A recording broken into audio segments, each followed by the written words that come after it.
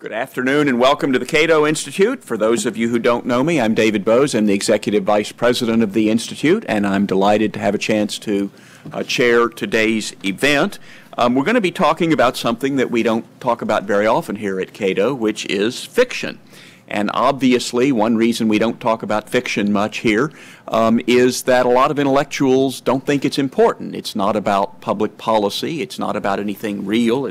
It's fantasy, and therefore it's not something that belongs at a serious think tank. But it is certainly the case that fiction on the whole sells much better than nonfiction in the United States. There are probably many more books of fiction that don't sell, but there are lots of books of fiction that do sell, and if you broaden this to include film, of course, creations of reality, representations of reality can draw a lot more interest, more viewers, more readers than straight depictions, at least in theory, straight depictions of reality that appear in what we call nonfiction. Certainly libertarians, who are sometimes known to say fiction doesn't matter, fiction isn't real, only nonfiction, economics, politics, that's what counts. Many of them forget that they were first attracted to libertarian ideas by a work of fiction, often Atlas Shrugged or The Fountainhead, in perhaps fewer cases, although back when I was young, I think quite a few people also attracted to libertarianism by the novels of Robert Heinlein, particularly The Moon is a Harsh Mistress. So those who think fiction isn't serious as far as libertarians go sometimes forget their own backgrounds. And then when you broaden it beyond, obviously, the specifically libertarian world, there have been lots of important works of fiction that have changed people's ideas. Uncle Tom's Cabin, 1984, Animal Farm, things like that. There have been economists who have attempted to present their ideas in fiction. Henry Hazlitt wrote a book called Time Will Run Back, which has a great deal more economics than plot in it. Two economists collaborated on a couple of novels ostensibly written by Marshall Jevons that feature an economist thought to be much like Milton Friedman in the role of the amateur detective who solves mysteries, sort of the Miss Marple with a Harvard economics Ph.D. A lot of people who have read a lot of these things think that Russell Roberts' novels do a better job of combining the teaching function and the fiction function. Some of you may know Russell Roberts from his commentaries on NPR, or from his blogging at Cafe Hayek, or from his Econ Talk podcasts. Officially, Russell Roberts is professor of economics at George Mason University, and the J. Fish and Lillian F. Smith Distinguished Scholar at the Mercatus Center, and a research fellow at the Hoover Institution at Stanford. He has previously written The Invisible Heart, an Economic Romance, which came out from MIT Press. Before that, he wrote a novel called The Choice, which was named one of the top 10 books of the year by Businessweek and one of the best books of the year by the Financial Times. His newest book is The Price of Everything, a Parable of Possibility and Prosperity, which has just come out from Princeton University Press. And if you saw the invitation we sent out, you know that it got a rave discussion by George Will in his Newsweek column. And commenting on Russ's remarks today, we'll have Nick Gillespie, who, as you know, is the editor of Reason TV and Reason.com, which most recently has described itself as drawing 2.5 million visits a month and is probably best known for the Hit and Run blog. Nick was Reason Magazine's editor from 2000 to 2008, and he had also been an assistant editor before that. During his editorship, he produced a book, Choice, the Best of Reason, which was an anthology of the magazine's best articles. For some reason that passeth understanding, Nick took a Ph.D. in English literature from the State University of New York at Buffalo and an M.A. in English with a concentration in creative writing from Temple University, and Reason describes him as almost certainly the only journalist to have interviewed both Ozzy Osbourne and the 2002 Nobel laureate in economics, Vernon Smith. So please welcome, to talk about The Price of Everything, Russell Roberts.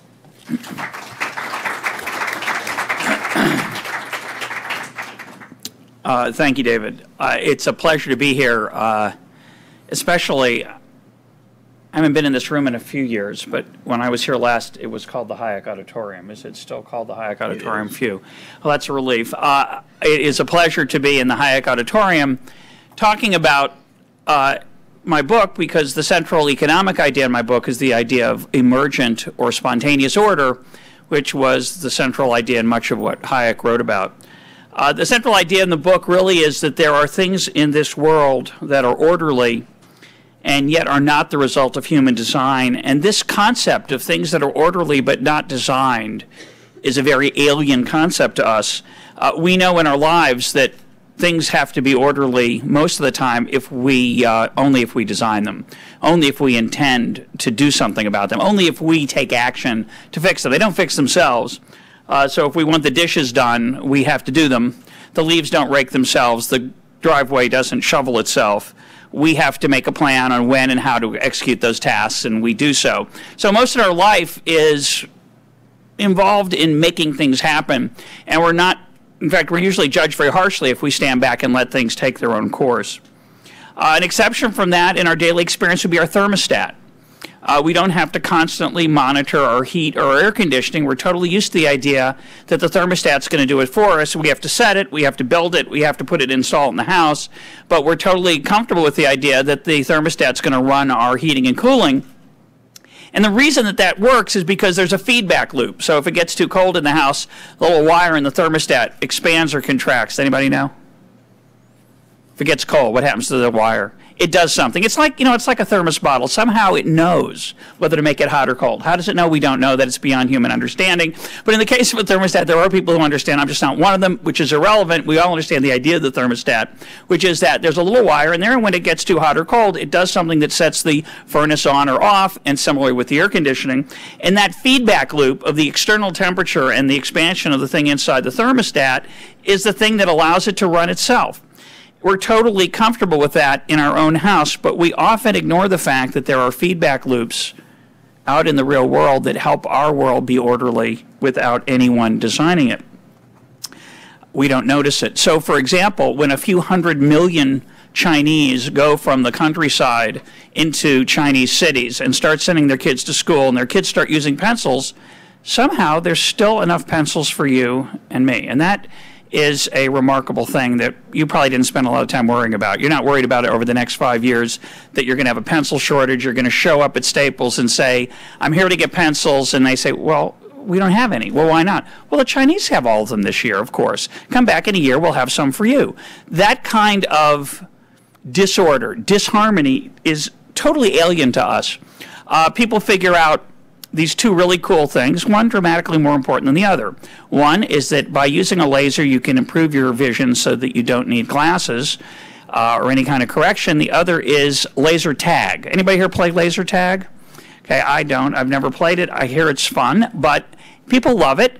But we also have laser eye surgery. No one says, oh, well, we don't have enough laser stuff around for everybody to have both of these. We get both of them without any trouble. If you decide, as Americans have decided over the last 25 years, in increasing in different times and in different levels of intensity, that we want to be more fit and eat better, all of a sudden there are all these products waiting for us. There's special running shoes, special racquetball shoes, special diets, special books, special fitness machines, special trainers, special videos. All that stuff is out there for us if we want it, and millions of Americans do, and it just gets created as a response to that opportunity when people want to get healthier and more fit. At the same time, we get many, many flavors of potato chips. We don't say, well, we got to spend our resources over here for fitness. Too bad, you couch potatoes who want to have the jalapeno potato chips. I mean, there's innovation going on all around. A lot of it trivial, like the potato chips or the laser tag, right? But a lot of it extraordinary and sublime, like being more fit and living longer, or getting laser eye surgery. And as a result, we all get many of our choices fulfilled without the tension and conflict that should take place in adjudicating between who's going to get the resources to pursue their dreams, because there's not enough resources to go around for all the dreams. So there should be tension and conflict, as there was, of course, in many societies that were organized from the top down rather than most of our economy, which is from the bottom up. An example of the top-down approach came vividly to me, and I tell a version of this story in my second book, The Invisible Heart, when I was helping a Russian family from the Soviet Union at the time. This was in the early 90s. They had just come to the United States, and they had very little experience with the market economy, obviously, and I got to take them to the grocery. And we spent about 10 minutes in the produce section, which was really extraordinary, and they were just wowed by it. It was touching to see how lovingly they looked at fruits and vegetables. It's not an experience most of us have. We totally take that for granted, that cornucopia of produce. And then we went into the rest of the store, and the wife wanted to bake bread. And she wanted to get some yeast. And yeast is a very small product. It doesn't take up a lot of shelf space. It takes up about this much. There's no wall of yeast. And it can be either in the dairy section, if it's the live yeast, or it can be the dry yeast, which is usually near the flour. We looked in both places. We couldn't find it. And I was kind of embarrassed because I'd been, excited about this great American shopping experience. And I had to go to the manager. I said, is there any, oh yeah, let me go in the back. Let me make sure. He went in the back, he found it. They hadn't put out the latest bit, so they put it out, and he gave me some. And the woman looked at me, the Russian woman, like this. So he's a big shot. They bring out the yeast for him. It's very nice. She didn't realize what she was dealing with. So in her world, who got the yeast was sometimes special people. Certainly who got the meat, who got the apartment, who got the phone, who got the car. In America, of course, it doesn't work that way. And that bottom-up system is really rather extraordinary. Our prosperity comes from the feedback loops of profit and loss that reward risk-taking and punish bad ideas. And that really is what guides innovation in our society, and it's really an extraordinary thing. What I try to do in the book, In the Price of Everything, is to show how not all order comes from the top down, but rather much of it comes from the bottom up. It's the story of Ramon Fernandez, who grows up as a little boy in Cuba. His father is a legendary baseball player. When his father dies, his mother brings Ramon, who's 5 at the time, to Florida, risks her life, gets him out of Cuba. He becomes a tennis prodigy, gets a scholarship to Stanford, and is a student there when an earthquake hits the Bay Area, a really bad earthquake. He's having dinner with his girlfriend. When the lights go out, they realize they need batteries and milk and ice and a bunch of stuff, but they finish their dinner, and by the time they get to Home Depot, they're sold out. But Big Box, a fictional store in the book, Big Box has plenty of everything at twice the price. They've doubled the prices for just that night. That's the first 2 pages. And what the book is about is how Ramon gets involved in a campus protest against price gouging by this vicious retailer that's taking advantage of people on the night of the earthquake. That retailer's a donor to Stanford. He gets tangled up with the provost. They have a bunch of conversations then about the source of our prosperity, of which prices play a central role, as do profits in the profit and loss system. My fear is that we're in for a lot of top-downing and less bottom-upping over the next year, 2 years, 4 years, 25 years. It appears to be that we are at a watershed moment, something akin to what happened in the Great Depression that changed the way Americans and intellectuals looked at our market system. So I think it's a very good time to think about first principles and to think about what Hayek called the knowledge problem, the idea that knowledge is dispersed in our heads in the millions of people out in the world. The challenge of the economic system in many ways is to use that knowledge and coordinate it. There are different ways of coordinating. One way is with a coordinator. That's the Soviet system or some version of a mixed system. The second version is the bottom-up system, decentralized, using prices to coordinate resources and decisions. In our system, there is no weaver of dreams. And our dreams somehow manage to coexist with each other's without conflict, even though there isn't enough to go around, and prices manage that conflict. As I said before, at the heart of that system is the profit and loss system. The profit is the incentive for risk-taking. The loss is the incentive for prudence. And over the last, I'd say, 9 months, we have tried to avoid the loss part of it. We have consistently, with one exception, poor Lehman Brothers, See you later, too bad. But almost everyone else has been bailed out. Detroit's teetering, trying to get a large check from the rest of us. And without that prudence, we will lose the productivity of the profit and loss system. So I think we're doing tremendous damage to that system right now. There is tremendous pressure from intellectuals and the body politic to abandon the bottom-up market system, to move toward a seemingly wiser top-down system controlled by experts and designed. And I think it's extremely important in these times that everyone raise their voice in the name of liberty and freedom, because it is somewhat at risk. As if things get dramatically worse, we will see calls for dramatically more destructive things. And I think it's a very scary time. So those of you out there who care about these principles, don't just write your representatives. Talk to your neighbors. Make sure, help them understand the costs of the restrictions on the losses, the restrictions on liberty, and make sure that you help make the case for where our prosperity comes from, because it is, I think, a very dangerous time. That's the bad news. Let me close with some good news, and then I'll turn it over to Nick. The good news is that, unlike the 1930s, there is an intellectual base to draw on. The Cato Institute's an important part of that. And you're an important part of it. I think the understanding of how markets work has never been better. It's still abominably small in what it could be or should be, but I think the American people are much more skeptical of top-down government solutions than they have been in the past. But when things get bad, they will turn to power, and people, special interests, will turn to manipulate that power, and that is my fear. So I hope we will all work to keep freedom alive. Thank you very much.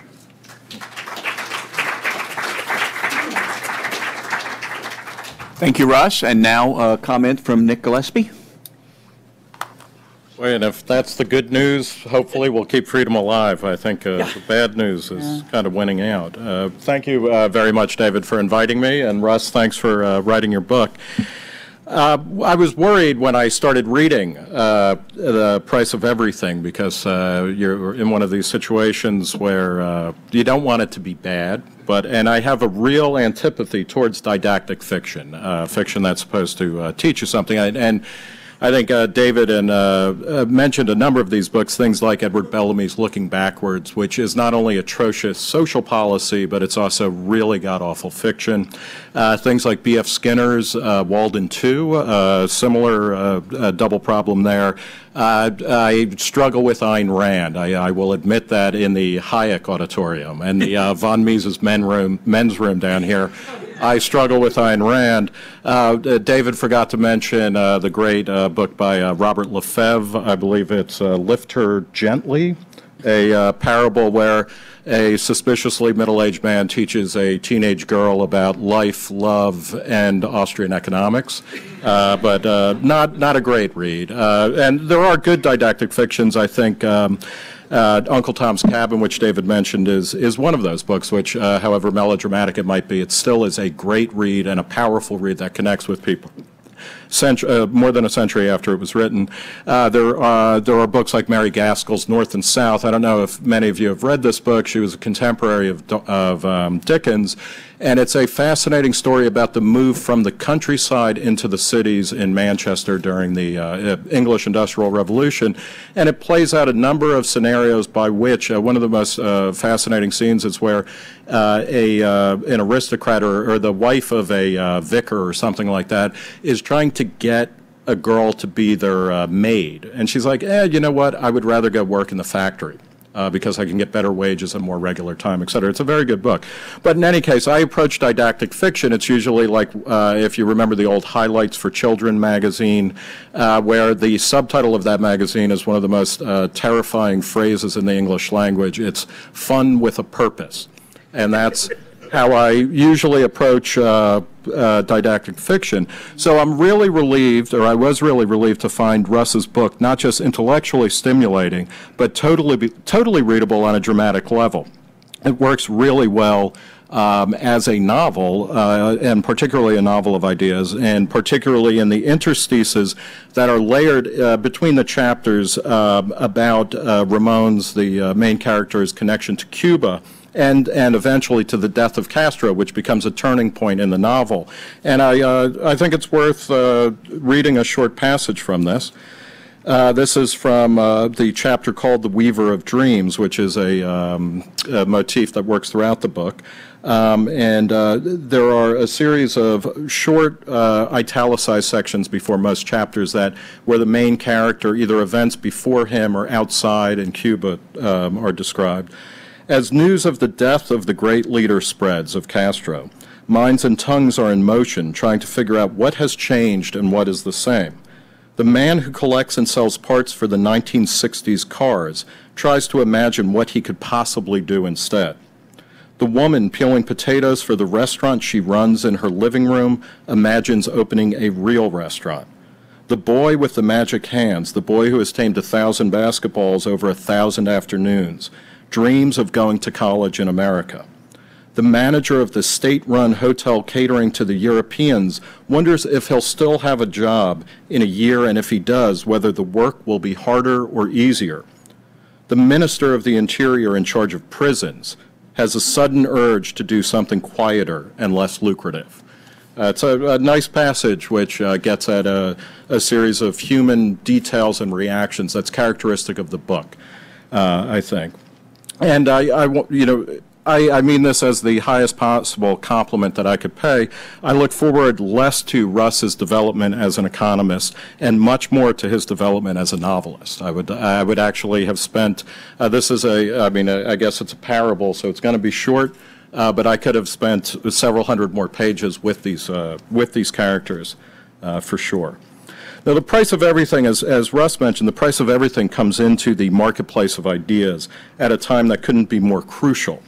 Russ has said that this book is an attempt to instill awe at the market systems and the way they sustain our standard of living. In the most recent issue of Reason, which is just coming out, the January issue, we actually ran a short transcript of an interview with Russ that he had been kind enough to do for Reason TV a few weeks ago.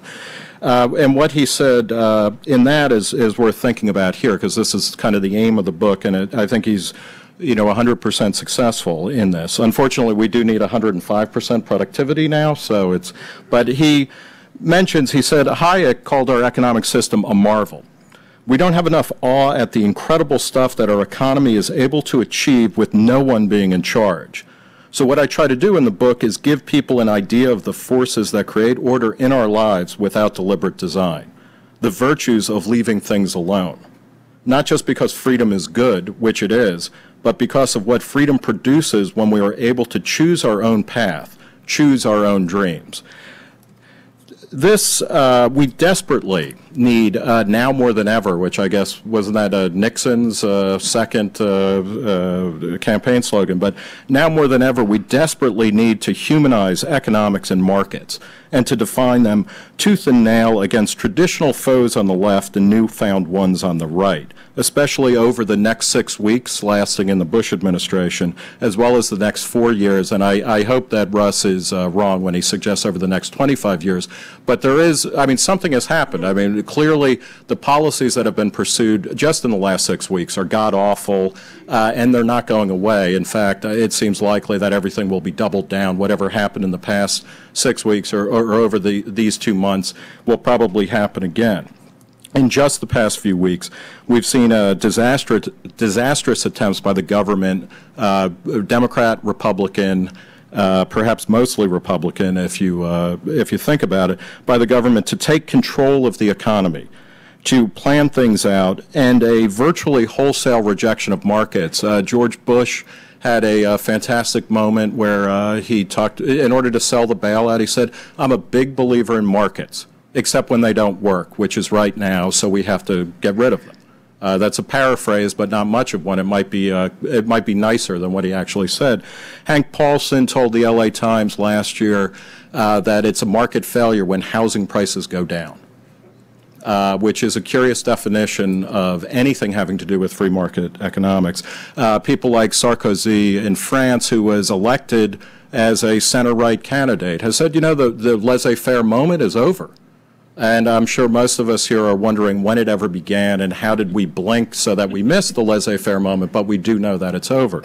This is a tough time for free minds and free markets, for the libertarianism of the Cato Institute, of the economic principles at the heart of Russ's vision of society and the good life. And it's important to recognize, as we talk about humanizing economics and markets, that it is, in the end, it's about human beings. It's not a system. It's not merely a system of resource allocation or increasing efficiency or innovation or actually facilitating cooperation across a wide variety of countries, of cities, of towns, of people, of ethnicities. It's about that, what Russ is talking about, being able to choose. What Mises called us choosing animals. Man, what defines us is that we choose things meaningfully, and I think that's right, but the ability to choose our own path and to choose our own dreams.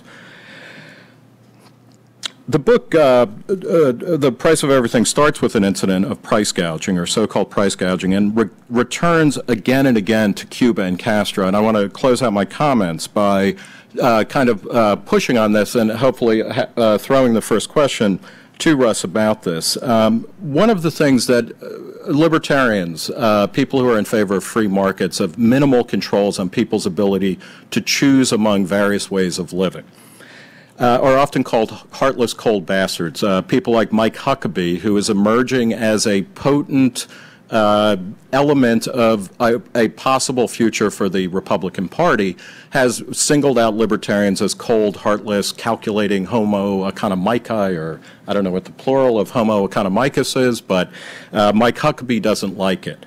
But we are often accused of being heartless, of being cold, of being calculating machines. And yet people like Fidel Castro, who really he's the great villain of this book in a lot of ways, and his death is what in many ways turns this book into a comedy almost, or in a classical sense, it's a book with a happy ending. But Castro, Che Guevara, any number of left-wing tyrants who sprinkle magic words of, land restructuring and mass ownership, vanguard of the proletariat or whatever. They sprinkle these words over their actions, and somehow they're seen as the humans, the humanistic ones, the ones who take care of the little people. I have had, by certainly people who hate capitalism, but even people in the middle sometimes, they have good intentions, right? And I've had a variation of this conversation many times in a wide variety of contexts where people tell me, or it comes up that somebody has been lucky enough to travel to Cuba in the past, 45 years now. And everybody always says, you have to get to Cuba before it is ruined. And I play dumb, which is a role that I am, perfectly suited for. And I always say, what do you mean by it's ruined? And they mean before Fidel Castro dies, or before Raul Castro is strung up in a plaza somewhere. And I even know people who from Venezuela who hate Hugo Chavez, but say, Castro, he's the real deal. I mean, and one of the questions that I want to ask Russ, or because his book is about persuading people to take on a different worldview. I mean, it will give you sustenance. It's like, how many of you, have been drinking non-fat milk for many years? It's like taking a long pull of whole milk. I mean, it's rich cream for those of us who already agree in the main with Russ's kind of perspective on things. But the idea of it is to persuade people to take on a different point of view. And one of the questions that I want to ask is how do you, or can you reach those people who tell us that we must get to Cuba before it is ruined, before it becomes, stops being what Jeff Flake called, the congressman from Arizona, a museum of socialism. And, there are really only 2 or 3 left, although it seems that America right now is busy building a big addition to Cuba. And I'm not talking about Camp Gitmo either, in terms of socialism. But then on the right, how do you reach the Mike Huckabees of the world, and to a certain degree the Sarah Palins of the world, who again are emerging as anti-market foes on the right? They dislike they want energy independence.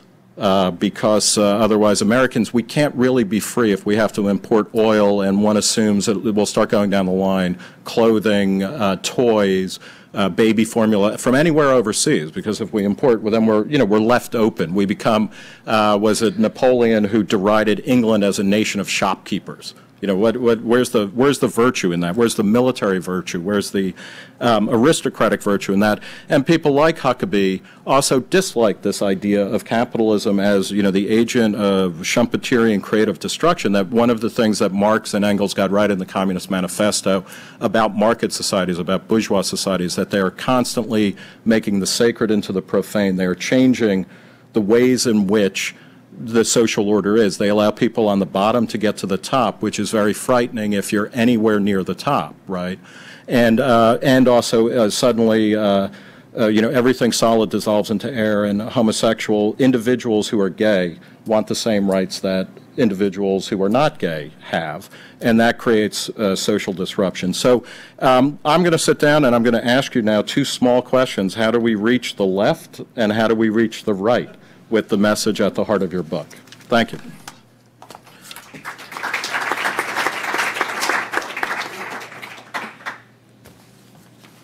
I think this is going to be being broadcast on the web, right? Yes. And will it be preserved on the web after the fact? Eternally. Okay, well, whoever's editing this, just cut out my part, because that was so much better than what I have to say about my own book.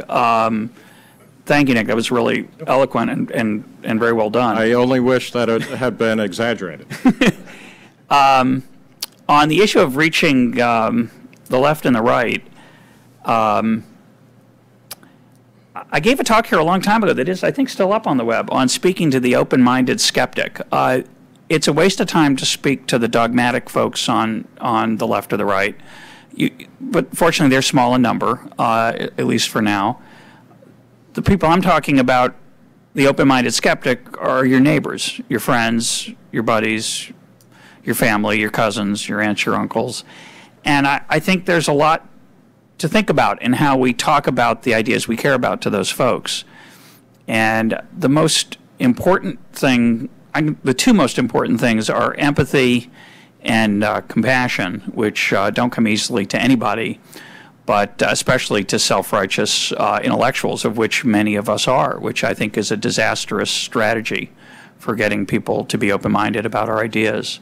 So empathy, being open-minded to what the other side thinks about and why they think what they do, as opposed to being self-righteously dismissive. And then compassion, being a good person is probably the single best way to proselytize.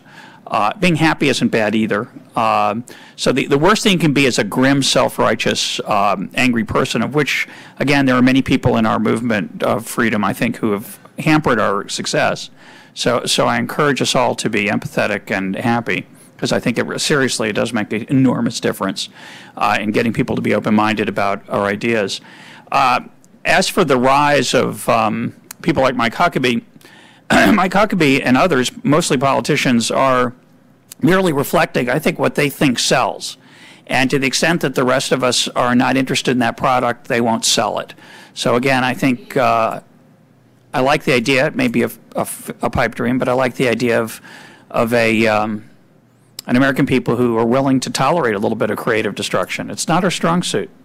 We really don't like risk-taking. We really don't like losses. We really like borrowing. Have you noticed? It's really an amazing moment in the last month was when Paulson panicked, changed gears for the second time, maybe the third time, depending on how you count, and decided he would use some of the TARP, the $700 billion of which he has access to $350, to get consumer credit markets going again. Isn't that part of the problem? Consumers borrowing too much money? Would that really be the thing you'd want to fix first? It's a strange and I think very surreal and informative moment of where the body politic is and how people in Washington respond to it. So having said that, by the way, I think we're in for some soul searching. This book, selling this book today is a little like selling ice in Alaska, right? Trying to sell people on the virtues of leaving things alone when it apparently was the case that by leaving things alone we destroyed the financial system has to be answered. One answer is that, well, every 70 years it falls apart. But of course, I believe, and I think many of you believe as well, that government played a role in creating that catastrophe. But it didn't regulate itself as well as I thought in the face of that government disaster either. And we have to be honest about that and face that, just as we have to be honest about the fact that it's creative destruction. It's not just creative. It's profit and loss. It's not just profit. I think economists do a terrible job in the name of free market policies when they only talk about the good side. And I think it's important to talk about the fact that some people have hard lives and some economic choices lead to difficult results. So I think honesty is an extremely important part of where we go from here. Having said that, a friend of mine was talking to me and he said, you know, self-regulation sure has a bad name these days. And I said, I'm still kind of fond of it. I said, you know, because you have to compare it to the alternative. It's very important to remind people of what the alternative is, right, which is government regulation. Paul Krugman had a great column a couple days ago where he talked about how, you know, the first thing we have to do is just fix the financial system. You know, that's all we have to do. That's good. Well, it is, yeah, that would be first on my list. How we fix it, of course, is, you know, the devil's in the details. The challenge is to find a fix, a redesign that's going to make things better, not worse. Not so easy. A bigger problem we have is the housing situation. There's no doubt in my mind that the housing situation was created by government attempts to increase home ownership beyond what it would normally be in a free market world. It's an inevitable political response to put more people in homes, as if it were the American dream, right? It's actually, it turns out, the dream of the National Home Builders Association. Until we confront that, we're not gonna really fix that problem. And the ability of the body politic to say, yeah, leave that alone, let people put 20% down, not 10, not 5, not negative. Right, there were lenders bragging that they would lend you 103 and 105% of the house, not just the equity of the house, but the closing costs too. And in a world of rising housing prices, that was an interesting business strategy. But we have to be honest about the role that free markets played in, not free markets, but private decisions played in that problem. But we also have to be vigilant in reminding people of the role the government played in creating that playing field that led to that destruction. Because without that government intervention, we would not be where we are today. So, but to answer your, I'm just rambling. To answer your question, you have no idea. Yeah, empathy and compassion. That's what I said. Yeah. No, and you know, two other things to follow up on that I think are really useful. One is to take back the language of deregulation, or to insist on a proper understanding of regulation, re-regulation, and deregulation. It was almost a decade ago now that the California electricity deregulation happened, which was a law that deregulated supposedly the power utilities in California. It passed unanimously in the California state legislature, which means that it was by any indication a horrible bill. Because it meant that every special interest had gotten what they wanted. They called it deregulation. It was a complete disaster, and it helped poison the idea of utility deregulation, or markets in energy, unlike markets in other things, for really up through the current moment. It really did stall certain aspects. And it was not deregulation, it was re-regulation. And one of the things that has happened now, and this is particularly with the administrative change, it's very easy for Democrats to come in now and say, look, this is what you get with deregulation, which happened unbelievably under George W. Bush. Mercatus has done a lot of really good work on this. Bush is the worst regulator, essentially, in post-war America. He was terrible, and even the financial markets were not deregulated, and to the extent that they were, and they were made healthy, most of it happened under Clinton and the end of Glass-Steagall and things like that. And it's worth insisting on that point always, again and again. I also think that it's useful to point out that nobody is in favor of the bailouts. I mean, and this is actually a question of, I mean, by vast majorities, the American people are actually very uncomfortable with the way the bailouts have been positioned and structured, and it's a question of how do you tap into that in a way that they understand. I think one of the most remarkable things, the most cheerful news of the last month, is that we didn't bail out Detroit.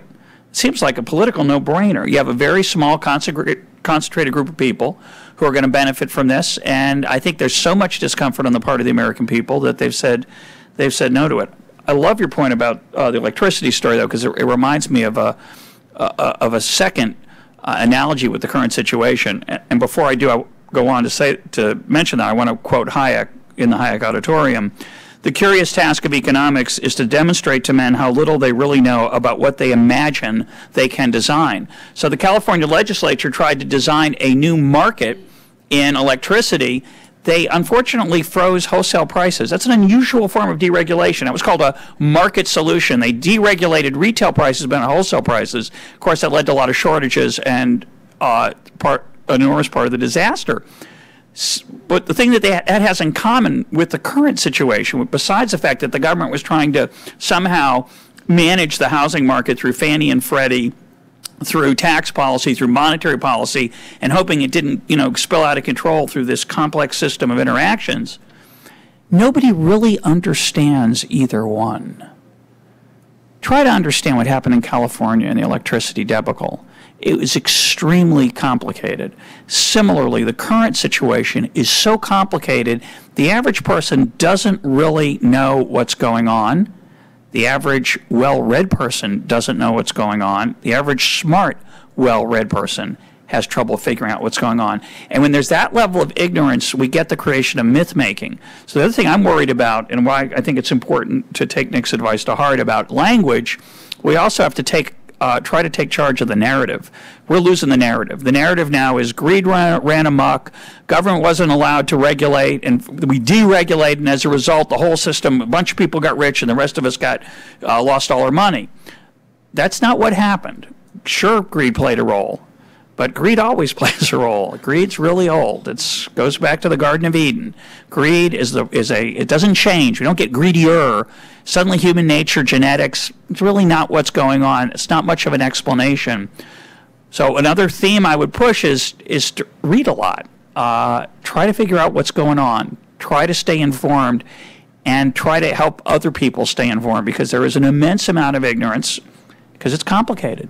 And as a result, people try to exploit that in the political process. Very important time to try to be informed.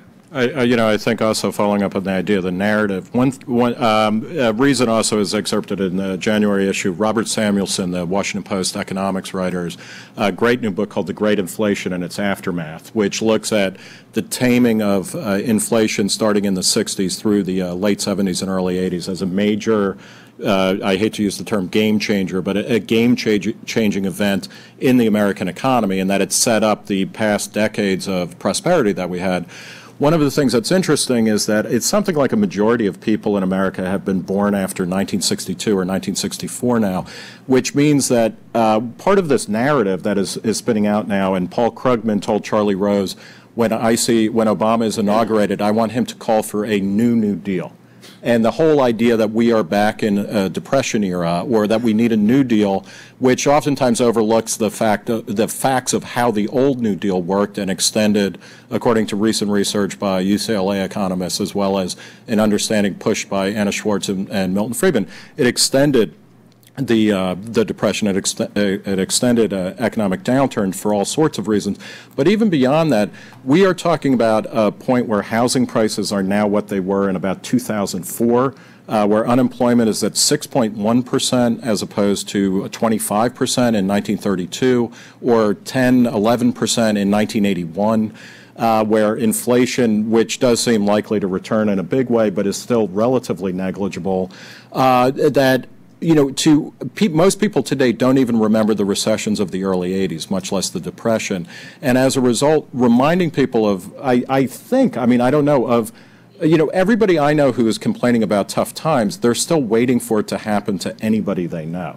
It's not even, the bailout happened before we even had an official quarter of negative growth, much less a recession. And there is something bizarre about the quickness with which we seek to strangle any sign, any feeling of kind of psychic duress from an economic perspective. And I think it's useful to try and recast things going back through, what are the recessions of the post-war era and how long did they last, how bad were they, and where do we fit in on that? And we're not even, technically we can't be in a recession yet. We had 3.3% growth in the second quarter of this past year, and people were disappointed. I mean, it's a very odd kind of discourse. Yeah, but I am worried that it's going to get. It could very well get dramatically worse. Partly from what the government's doing to try to make it better, partly from natural causes. But it's a great point about expectations, and it is really the reason I'm particularly nervous, which is I think about my parents. My dad was born in 1930. My mom was born in 1932. They grew up as kids in that decade of the 30s when times were very unpleasant and very hard, and it changed their worldview forever about what life is about. My dad has probably never spent more than $40 on a pair of shoes, because why would you? They both cover your feet, the $40 pair. I said, Dad, your shoes, how are they? Well, you know, he's got blisters, they were uncomfortable. I said, why don't you spend a little money on your shoes? You can afford it. No, it's wasteful. So he has a whole different outlook. Whereas I, born in the 50s, many of you born later, some of you born maybe a little before, but we have never lived through hard economic times. Our idea of hard economic times is 1981.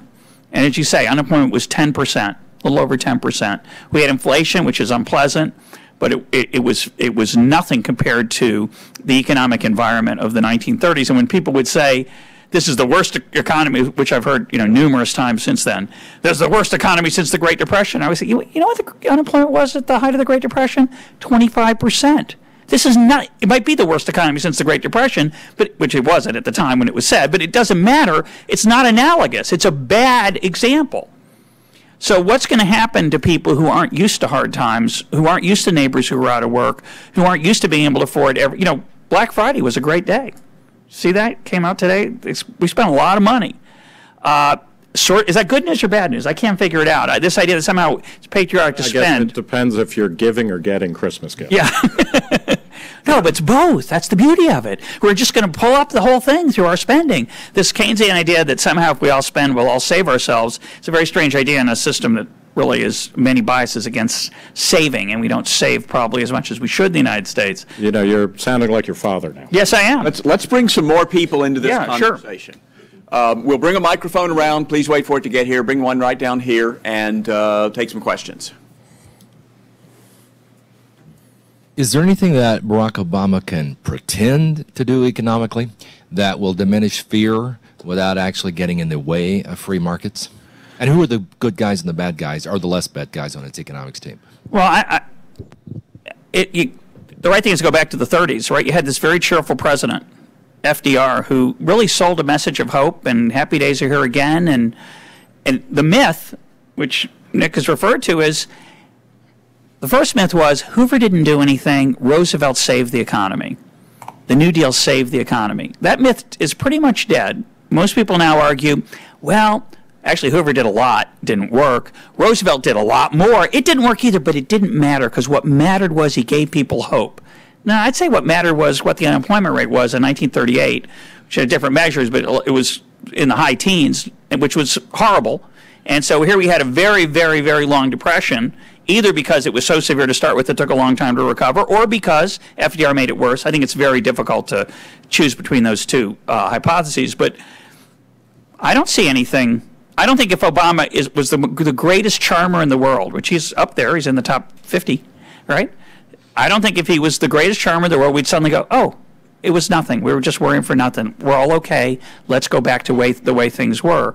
So one thing I'm very worried about is this idea that somehow if just the right person gets into the job, and he has a great economic team. I like his team a great deal. He could have picked many, many worse folks, and I don't know who could be better. I mean, the irony is Ben Bernanke is supposed to be, he is, the world's greatest living authority in the Great Depression.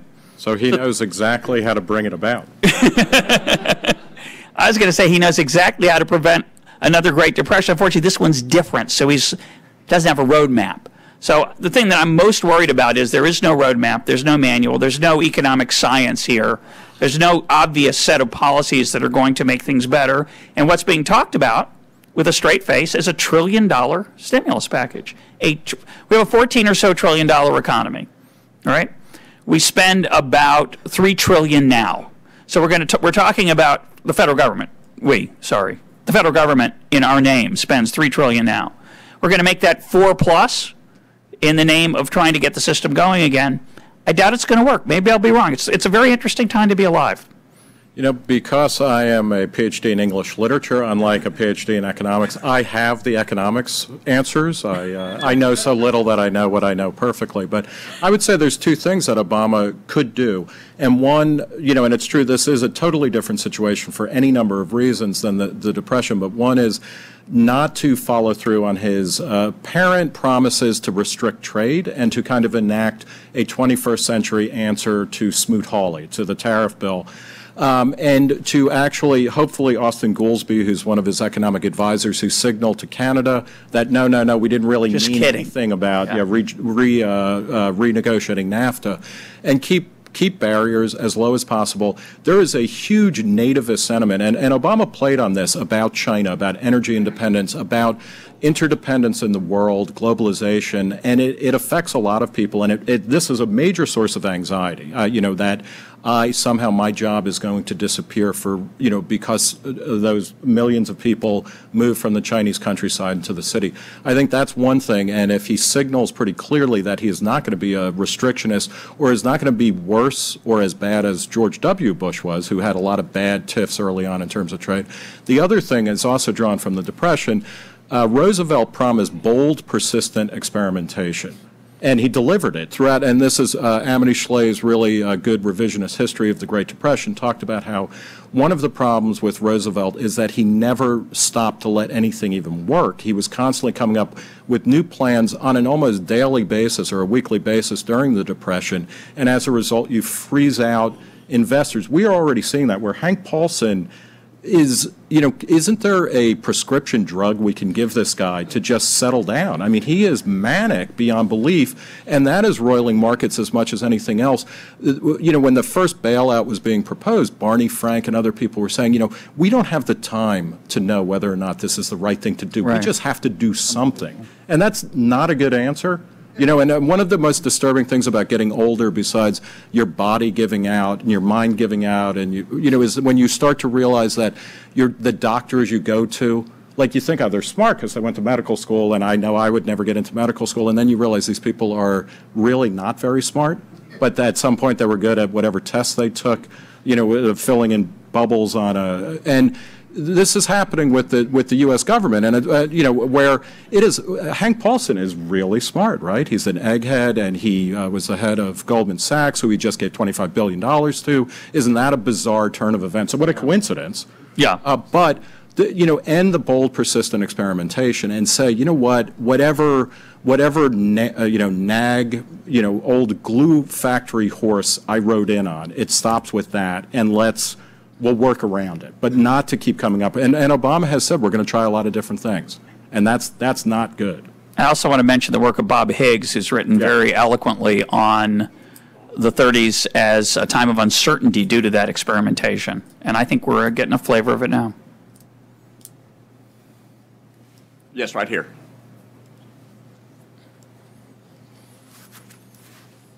You'd both talked about the need to control the narrative and to make people use the language correctly about things like deregulation and such.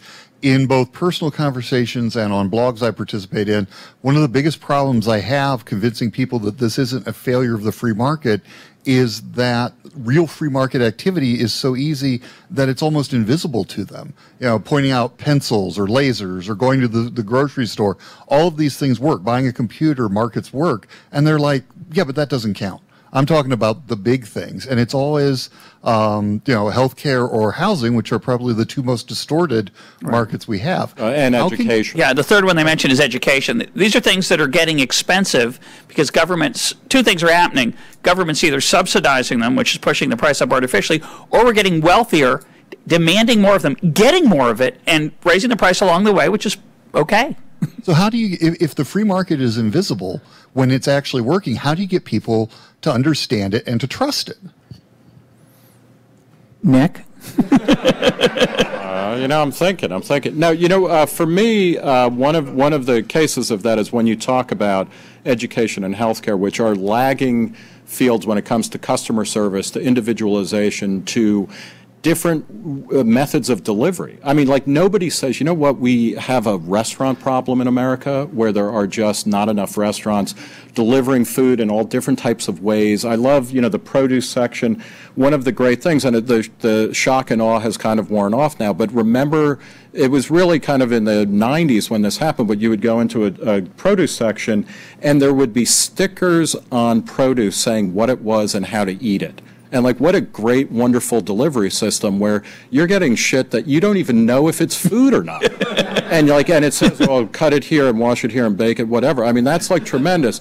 In education, and not all education, but K through 12 education, where over 90% of the people go to publicly funded schools, and in healthcare, where, what is it, like 60 cents of every dollar is spent by some kind of public sector entity, is it a surprise or is it simply a coincidence that those are two places where people are most unhappy with the overall systems? And, you know, and I think that speaks to it. I do think with the financial stuff, and this is something where I try to keep up, and I think I have the beginning of an understanding of the financial sector, and it is clear that it's not even a question. There are going to be rules imposed on people as well as rules that any industry or any group generates.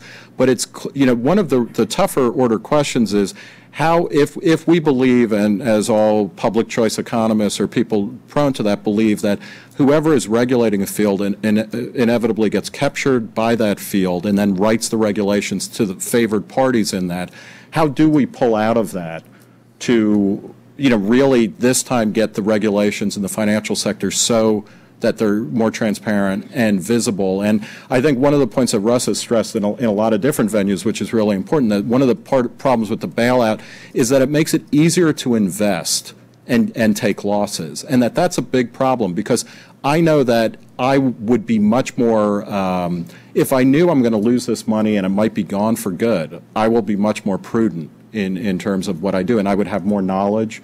And you know, that's also part of it, is that we are cutting out the whole feedback loop of the economic system by doing the bailouts. Yeah, the only thing I would add is that I think it's extremely important to learn some economics. It's a weird field. There's not a lot of certainty in our field. What we've got is a way of thinking, though, that helps you keeps you from making really bad mistakes. So read those blogs, listen to those podcasts, and try to get yourself and encourage people to do the same, informed about it. Because I think the feedback loop point, everybody understands that. There's nothing really subtle or profound. It's profound, but it's nothing subtle or deep about that that's complex or hard to understand. Everybody understands that when you don't pay a price, you don't act carefully. You know, Milton Friedman said it best: when you spend your own money on yourself, you spend it very carefully. When you spend other people's money on other people, you don't spend it carefully. And that really sums up what's wrong with our education system. It's mostly run by people spending other people's money on other people. People spending their own money on themselves spend it much more carefully. So I think fundamental principles can help us a lot. Right here. Is there anything the government, the federal government, should be doing? I think we all agree or share your concern about the implications of what's being done right now, but is there anything the federal government should or explicitly should not be doing? Well, I think there's some obvious things they could do to reduce the chance of a housing bubble happening again, which I think the government created.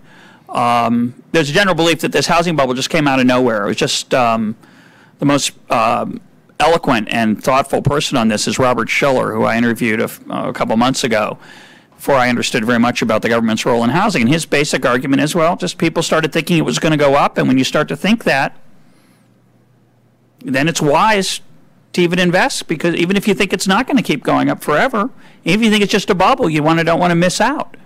And I don't think it just came out of nowhere.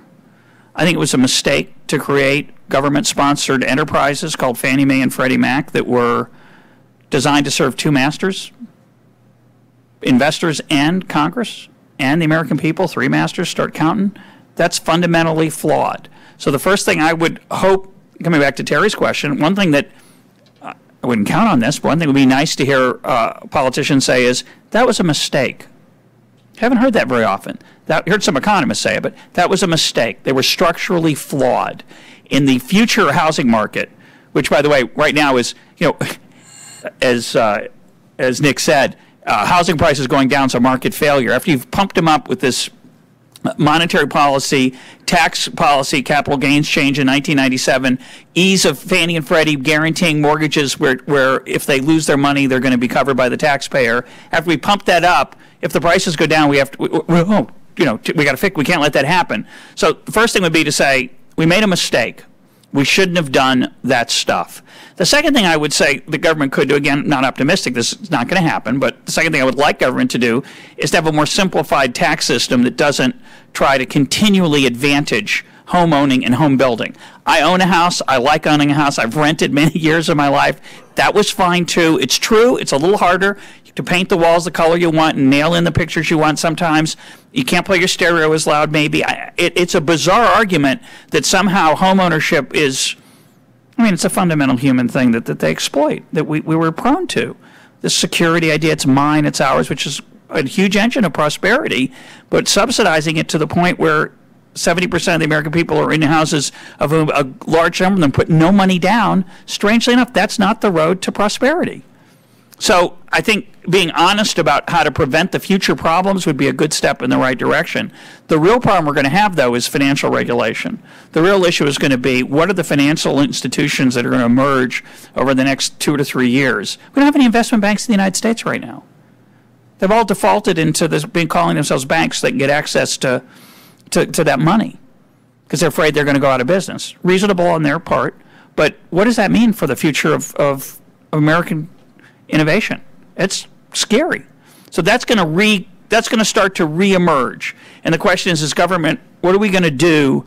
There's a lot of really bad ideas. Again, I think economics has a lot to contribute on what not to do. I don't want a special board created that's going to make sure there's no systemic risk. We're going to be so risk averse for the next 50 years after living through this. These people destroyed their companies. People saw these companies destroyed. People are going to be a little more careful unless we keep bailing them out, in which case they won't be. So I think there's a huge amount of stuff to avoid. When you ask what there is to do, I think the answer is to confront the things that did contribute to the problem and not to do things that are going to be very hard to avoid, which is regulating the financial system. I would just add, one of the most terrifying stats that's floating around there, and something that Jeffrey Rogers Hummel wrote, there's been a 40% increase in the monetary base over the last year. And there seems to be no let-up in terms of just injecting more and more cash, printing more and more money, and putting it into the economy. That coupled with endless bailouts, these are really bad things. And if the government is going to spend, $300 billion or something like that, it would be better not to spend it by giving it to companies that have already lost it.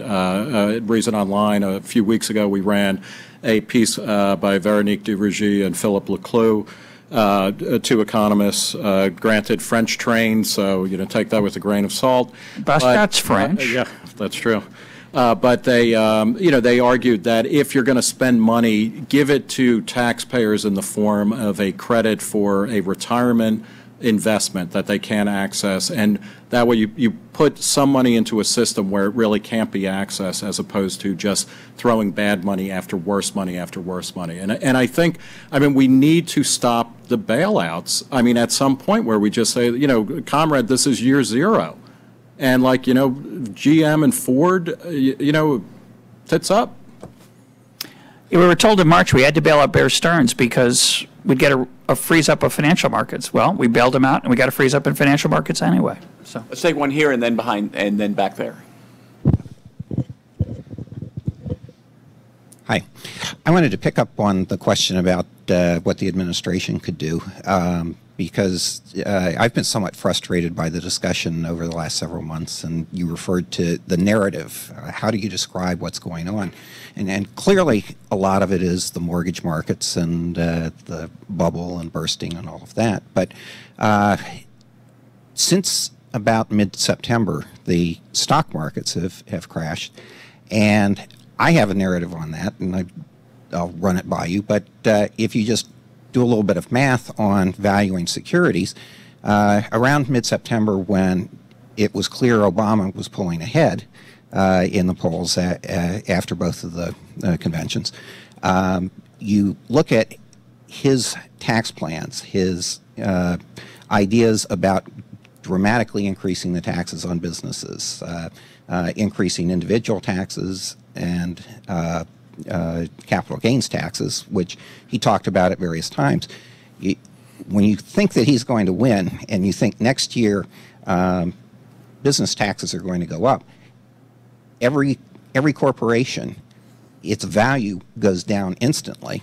In addition, if you think that, gee, my stock holdings are going to go down next year when he raises taxes, and if I try selling them next year in order to beat the market, I'm going to pay higher capital gains. I'm in a big hurry right now to dump these stocks to actually right now force the reduction in the value.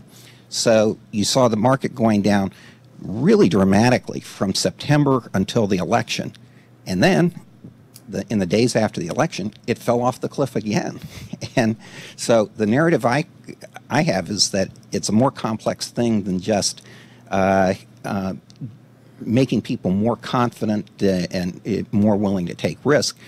We have a revaluation based fundamentally on the expectation of what his tax policy will be.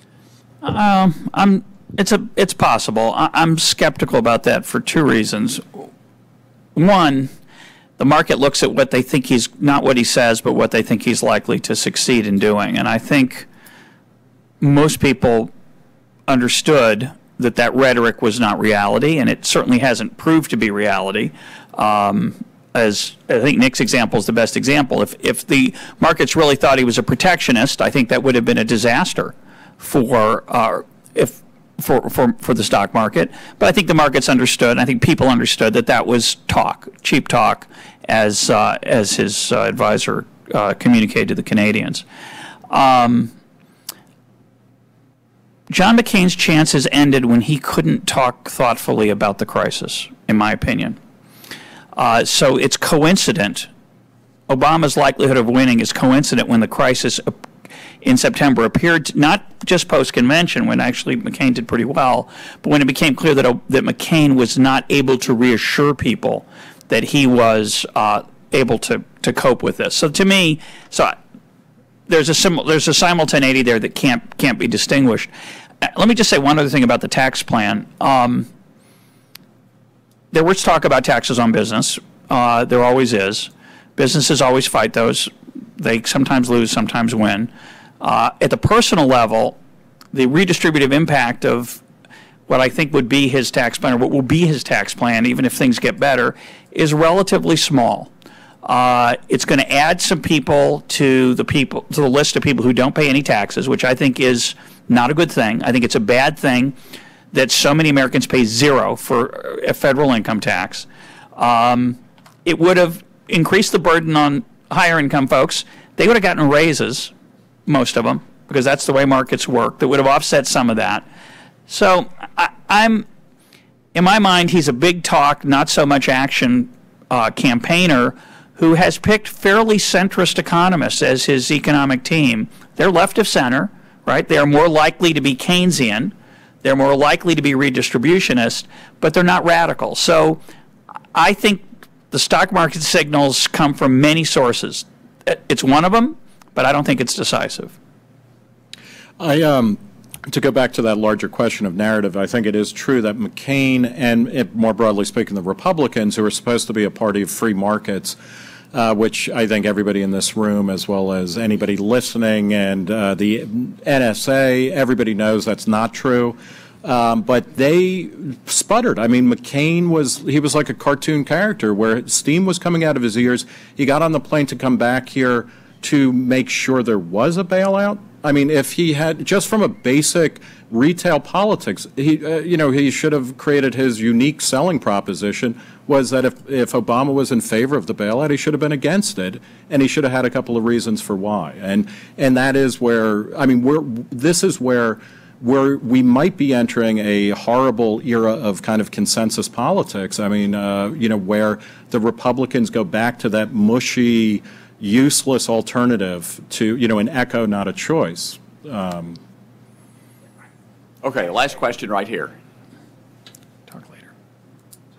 The book, one of the things I was wondering about is what you hear often about a big box store is that they like to go into sort of a neighborhood and they sort of muscle their way to get special tax breaks and stuff that the smaller stores don't get. And so, so I wonder from that standpoint, is there still a good reason to dislike big store or big box, or is it that that's just all part of the market system and it works itself out and it's not a positive thing? It's not part of the market system. When people make that complaint against Walmart and others, I always say, well, those are bad ideas. They shouldn't get special tax breaks. They shouldn't get special infrastructure built for them. That's, I think, a mistake. And they shouldn't be able to use eminent domain to justify stealing people's land. I think that's horrifying. But that is not why, that is to me not the major reason they're so successful. The major reason they're so successful is they have figured out a way to use technology to lower the cost of bringing goods to the public. And so when people say they drove the moms and pops out of business, I always say we drove the moms and pops out of business. We chose not to shop there. And we chose not to shop there because their selection was lousy and their prices were high. And they didn't offer a lot of health care insurance for their employees either. It was not a particularly pleasant environment. So the Walmarts and others who have thrived in the current world, yes, they get some special help from government. We ought to stop that. But the reason they're successful is they've figured out a way to keep their inventory costs low, the way to design their warehouses. They've made stuff cheaper. They've raised our standard of living, not out of the goodness of their heart, but because they wanted to make a lot of money. And they shouldn't be entitled to stay in business. If they can't keep up with the competition, they should be left on the wayside, which they, of course, inevitably will, just as Sears and others who were the giants who were exploiting us in the past were. So their day will come. But as long as they play by the rules, and I wish some of the rules weren't the way they were, but that's the way the system's designed, and they were the better for it, in my opinion. Yeah, and Walmart has suffered huge losses. I mean, they pulled out of Korea and Germany, partly because they didn't adapt to the local circumstances particularly well. I'd actually followed the kind of anti-sprawl movement and the anti-big box movement. In many ways, it's over. I mean, now they both can make certain deals. 15 years ago, when Walmart would show up in a town, they would come and say, you know what, we're going to build this much extra infrastructure. We're going to give you money for a community center. They would buy their way into towns, and now they can, extort a rent or, some kind of homage from local towns. And that is awful kinds of corporate welfare. And corporate welfare, one of the things that is appalling about the bailout and everything is that corporate welfare is being redefined as a social good now. Yeah. It's such a good thing that we'll bail out the automakers, because think of all of the the people who work in car washes or whatever. It's this endless litany of how we can't let any job ever be destroyed because it'll destroy everything around us that's good and decent. Corporate welfare is awful. It is always awful, and it always will be awful, and it's worth bringing that up. By the same token, I don't even think this is particularly controversial anymore. Big boxes. Nobody talks about the end of downtown the way that they constantly used to, starting in the 1920s through the 1980s, when Walmart and a few larger chains, mostly that came out from outside of big cities, started coming into what used to be places near places like New England, places like California, New Jersey, the Mid-Atlantic region. Everybody knows that downtowns died because people moved to suburbs where they would rather be, and people also know, I think, and Walmart is a good example, two of the big beneficiaries of Walmart and of Home Depot are Ace and True Value hardware stores, where they've shifted their business model to be more service-oriented, and they've learned how to coexist and create a better kind of ecosystem for consumers, because you can go to Walmart if you know what you're doing and buy some cheaper tools or whatever, or you can go to a place where you'll get actual help.